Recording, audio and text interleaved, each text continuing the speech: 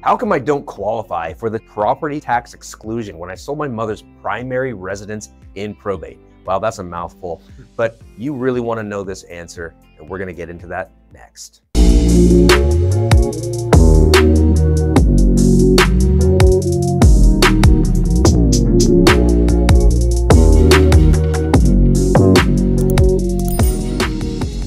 Welcome back to the channel. I'm Brendan Moore, Realtor and Certified Probate and Trust Specialist by the California Association of Realtors. And I'm Bill Heyman. I'm a licensed California professional fiduciary, as well as a licensed California real estate broker and a registered and bonded California legal document assistant specializing in probate and trust administration. Now please, like this video, subscribe right now. Want a no-cost probate service? Well, every day we help people save thousands of dollars and eliminate headaches with our one-of-a-kind probate administration service and real estate listing combo.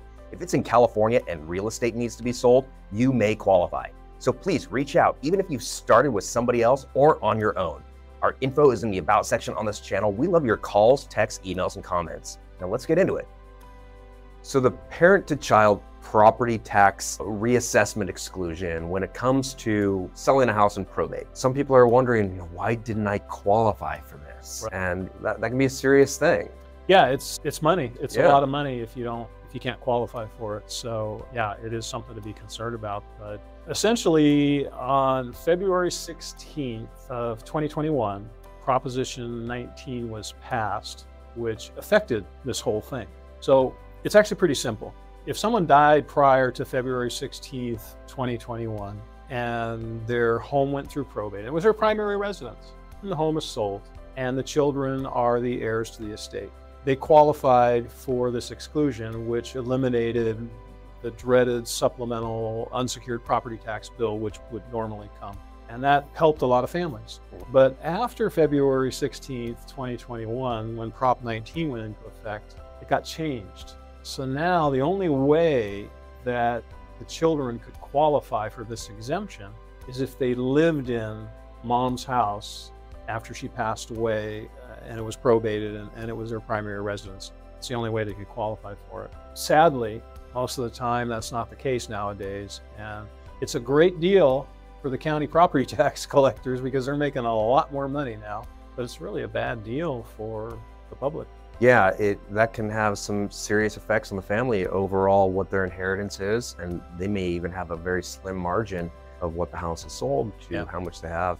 I have a case going on in Contra Costa County right now where this situation happened, and essentially there wasn't a whole lot of money left over after the sale of the probate home, and the estate received a bill for almost $9,800 in supplemental property tax bills because of this.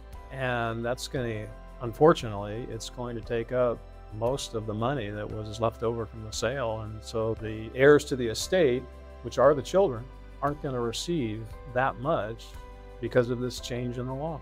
And really, it's going to get worse as time goes on here, because we've seen this a fair amount where we're starting a probate, and the decedent passed away 20 years ago. Yeah. So it's just going to get worse where people are going to get many tens of thousands of dollars. Possibly, there's ones that I've seen where people have waited so long to start probate, they're going to get a supplemental property tax bill in the six figures maybe. I mean, there's some serious cases like that. Now, that's going to be a rare case, but it goes into what we've talked about in a lot of our videos. There's a lot of great reasons to start probate quickly. Yeah, start it early.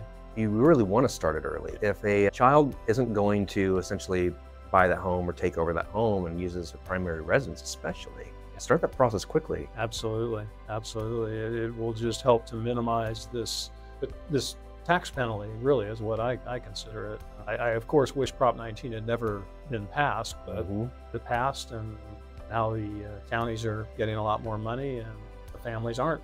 Yep, that's the case. Yeah. Anything more you'd like to elaborate on this? No, just that people should be aware of this, that if the children of the decedent are not going to occupy the probate home as their primary residence, then you're going to face this.